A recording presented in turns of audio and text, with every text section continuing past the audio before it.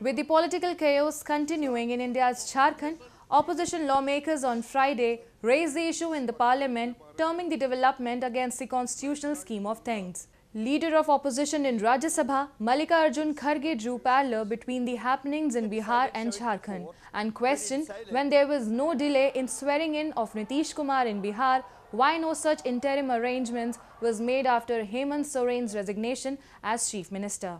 Countering Kharge, Union Minister Piyush Goyal slammed the opposition and said they are not talking a word about the corruption charges against Hemant Soren but raising the issue as a diversionary tactic.